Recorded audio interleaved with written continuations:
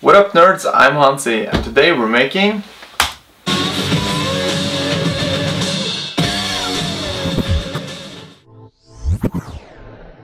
What's pretty cool about this build is that everything you need is some electronic components, a PVC pipe and a jar from IKEA. Not only is it cheap, but it's already frosted and it has a lid to easily access the inside. The blue Arduino Nano will control the LED lights based on input from this little guy. It works like a sound sensor and it's kinda cool as it outputs a value on both the analog and digital output pin based on the surrounding sounds. To power everything, we need a 5V power source. I didn't have that available, so I'm using this voltage step-down module with a 12V power source instead. Now we're gonna solder a wire to the voltage in and ground pin on the Arduino. If you've been working with Arduinos before, you've probably seen this 1000 times already. But if you haven't, this is how we can power it with an external power source. We're using female to male header pins to connect the sound detector's ground and voltage input. To make it a little less messy, we can join the Arduino and the sound module wires together, and then add some shrinking tube before soldering it to the power source.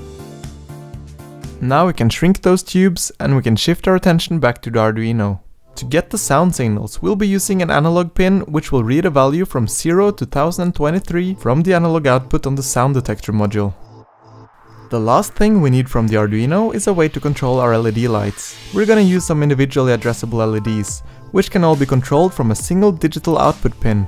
The LEDs also need to connect to the 5V power with their positive and negative wires.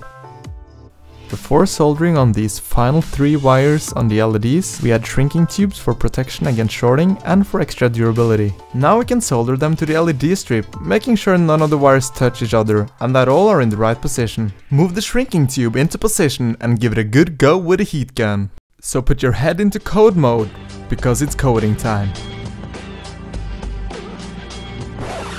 As we only get one sound input, it's easy to make a simple but rather boring version of this program. There are many ways to make it more interesting, by for instance detecting the intensity of a song. I won't be going through the code in this video, but I'll post a link to it down below. If many of you want a complete walkthrough, please tell me in the comments and I'll see what I can do. It's time to plug the power in, and we can upload the code to the Arduino using a USB cable. Let's put some music on and give it a test run.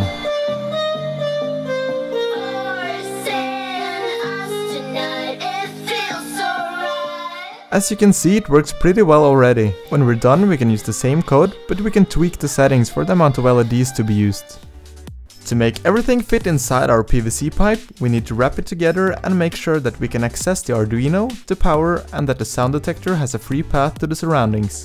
Using a hacksaw, we can cut the PVC pipe down to the length of our wonderful IKEA jar.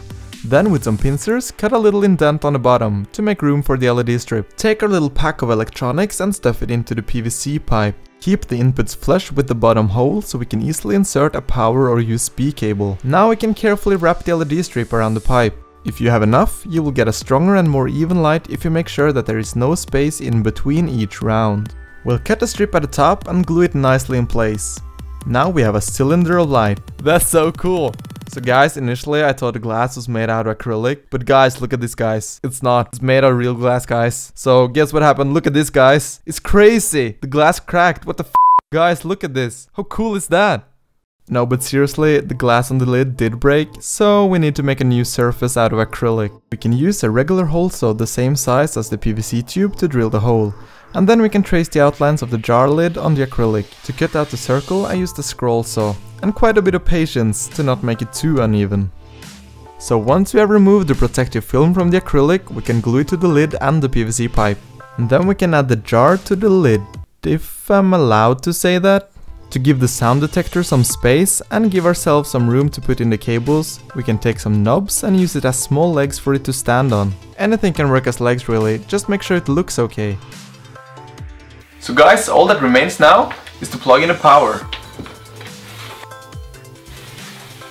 Before we put on the music and take a look at it, I just want to say that this can be configured to act in a million different ways with a million different colors. It's all about the code really. So again, tell me if you want a little walkthrough on it. Thank you so much to all our subscribers and to our patrons for supporting our channel. You guys are awesome. Now, let's check this out.